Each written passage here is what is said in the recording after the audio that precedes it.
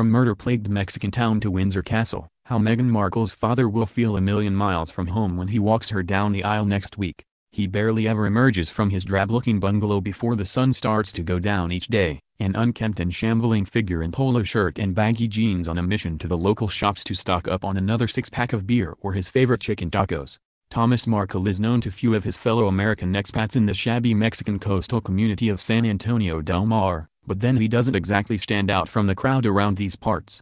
One can only hope he fits in perfectly next weekend when, watched by billions worldwide on TV, he takes his daughter down the aisle in St. George's Chapel, Windsor Castle. It couldn't be a more unlikely setting for Meghan Markle's father, and friends say he has been dreading this step onto the world stage for months. It's not hard to see why, just as it's not hard to see why Meghan hasn't yet personally introduced Prince Harry to her father. As I discovered when I visited his home on the outskirts of the highly dangerous border city of Tijuana in Mexico's Baja California state this week, the obvious social differences between his daughter and the Queen's grandson are nothing compared with the vast chasm that separates Thomas Markle from his new in-laws and the royal family. Mr. Markle, 73, was once a gregarious and successful Hollywood lighting director but is now, as his alarming waistline suggests, going to seek a decidedly unglamorous retirement among other cash-strapped American retirees.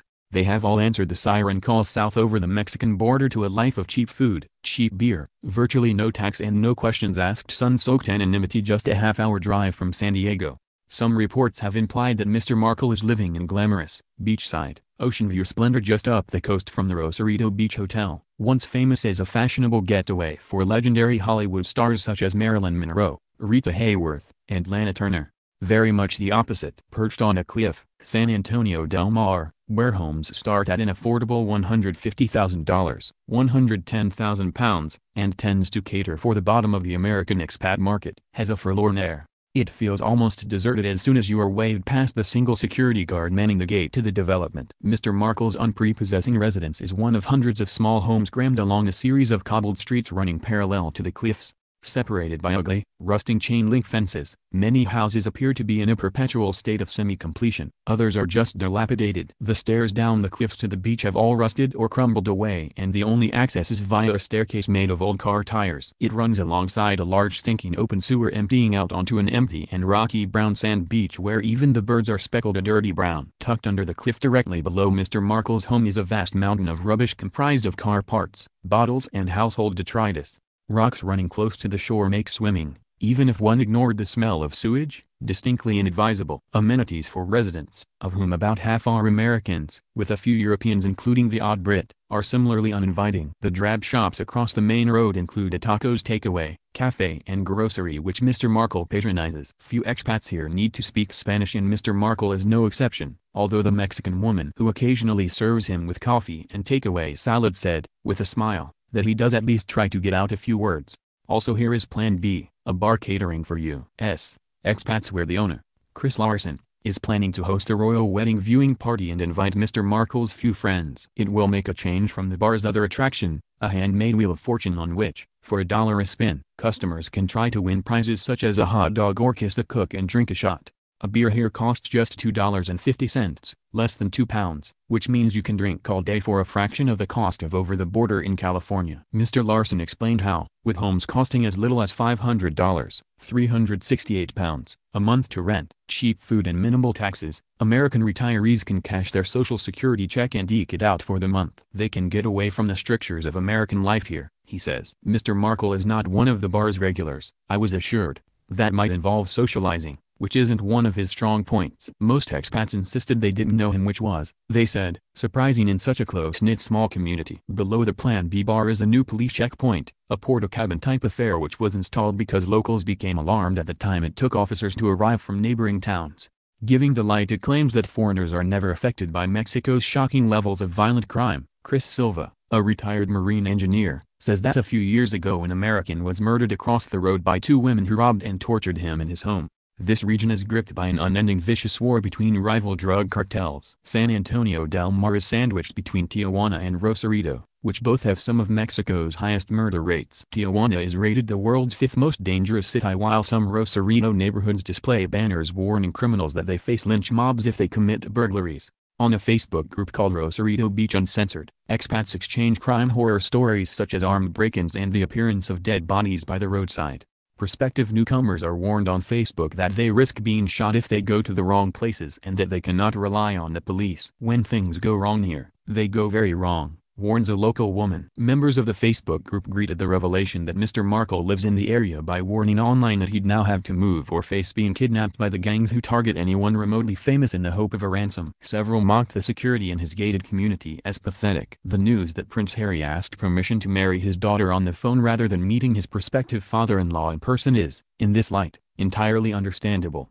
So what drew Mr. Markle to this sunny but otherwise unlovely corner of the Western Hemisphere? After all, he could have found a quiet life in slightly more appealing places. The answer has primarily to be money. Despite still reportedly owning a pokey flat in LA, he declared himself bankrupt in California in 2016, with credit card debts of £24,181 and savings of just £160. He has been the subject of 4 legal claims in 20 years for unpaid tax bills, although his son, Thomas Jr., says he has a good pension and is far from destitute. Thomas Jr. also said that his father is extremely careful with money, so the idea of being able to live in Mexico for virtually nothing must appeal. Friends of Meghan insist she has supported her father and paid many of his bills over the years. Mexico also offers famously cheap healthcare which, given that Mr. Markle still limps from an old knee injury, may have been another factor in his relocating.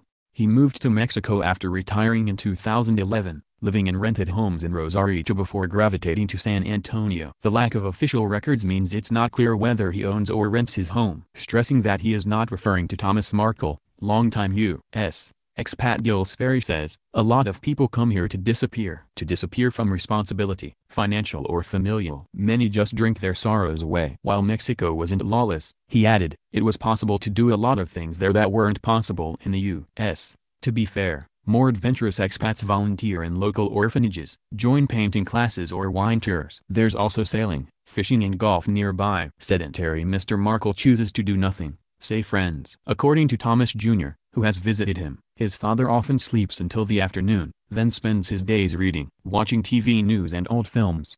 The local handyman who looks after his home concurred. He drinks beer and sleeps, he said. According to his son, Mr. Markle, once a workaholic, hasn't adapted well to retirement. Friends from years back say that he has long been prone to bouts of despondency and they got worse after his darling Meghan went away to university in Illinois. Then, he could distract himself with work. But that's no longer an option. Ramon Moreno, owner of a storage company where Mr. Markle keeps some of his possessions, says he is a friend of Meghan's father. He puts a more positive spin on his strange existence. He's very quiet, very intelligent, he said. He's not an active man but he likes to read. He likes to eat tacos. He lives a frugal life. Mr. Moreno added, he doesn't have close friends. Americans here often live their lives in their homes. Few of them speak any Spanish, and they keep to themselves. He's not a recluse, he just prefers his own company. Mr. Moreno also said Mr. Markle had told him he was an Episcopalian, the U.S. branch of the Anglican Church. However, the vicar of the area's only English-speaking Anglican church said Mr. Markle wasn't a congregation member. Mr. Moreno added that Meghan's father had admitted he had put on weight from eating too much junk food because of the stress of the impending nuptials. Describing Mr. Markle as excited, nervous and proud, Mr. Moreno said, he believes Meghan and Harry have a lot in common. As for Mr. Markle's relationship with Meghan, after Thomas Jr. claimed she had shunned their father, Meghan's friends have been anxious to stress there will be no descent next Saturday. The children from his first marriage, estranged from Meghan and not invited to the wedding, have made clear he doted on her, even after he separated from her mother, Doria Ragland, when Meghan was 6. Despite his dislike of publicity, Mr. Markle has recently been photographed in a series of shots that appeared rather contrived. In one, he was clutching a book about Britain, in another he was sitting in an internet cafe looking at a news report about his daughter and Prince Harry, and in a third he was having his measurements taken, presumably for a morning suit to be made in London. When I spoke to the young Mexican who measured him, he said Mr. Markle had arrived accompanied by a photographer who snapped pictures of him. There's speculation that, following royal tradition, Mr. Markle will, like Kate Middleton's father, Michael, receive his own coat of arms as a wedding gift. They would be personalized with symbols and colors to reflect his family. With such a varied life, from Hollywood to Mexican drug havens, he has a very wide choice.